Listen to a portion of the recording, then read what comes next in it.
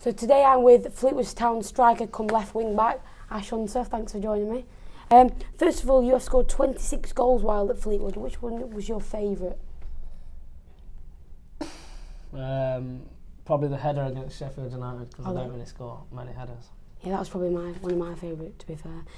What has been the best advice you've ever been given? The best advice I've been given is probably never to give up. Obviously, I've been to a few clubs when I was younger and got released. I thought I was too small, but obviously I never gave up, and now I'm here. Brilliant. How do you feel about the new 3-year deal at Fleetwood? Yeah, I'm happy to sign it. Obviously, it's nice from the club to reward me with that for obviously my hard work over the last couple of years.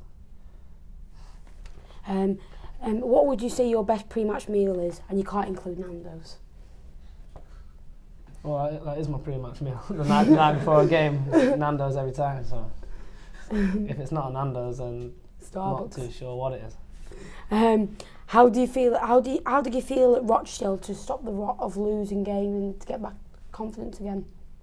Yeah, it was important that we obviously stopped the winless run and followed it up again last weekend and made it 2 in a row. How do you feel like you're doing at left wing back? I feel like I'm doing all right. Obviously, it's uncomfortable playing out of position, but I'm enjoying it. And this is something that you maybe want to do it more, or get back to strike as soon as possible. Yeah, hopefully I can get back to playing up front as soon as possible and scoring goals, but it's about winning really and staying in the league, so I'm happy to help out. If you could describe yourself as a player, how would you describe yourself? I'd describe myself as quick, loads of energy, try and make things happen. Difference between the non-league and Fleetwood? Non-league's a lot more rough, and you can get away with anything. So you get tackled and you don't even get a foul, whereas sometimes in this league it's a yellow card. For like touching someone or something like that. Best ground you have played at? Molineux in the first round of the Youth Cup for Burton, but unfortunately we lost 5-0. I thought you might have said Fleetwood, big stadium, innit? Do you feel Poolford has helped your development?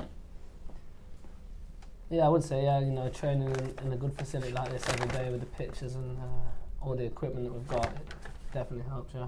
If you could improve one part of your game, what would it be? I'd probably get a bit more physical, start going to the gym a bit more, so obviously I don't get knocked off the ball and stuff like that. Twigs. Who is your idol in football? Well, when growing up, I used to go watch Forest a lot, so probably I'd say Rob Earnshaw, a striker. He used to score loads of goals. So. I know you're a Forest fan. Would that be your dream club to play at, or would it be United or City or Liverpool? Or what would you say your dream club would be to play? Yeah, it probably would be Forest one day. Hopefully I can even get that high. But at the minute, I'm focused on playing here. Now, I've heard about your music taste is not the best. What is your favourite music?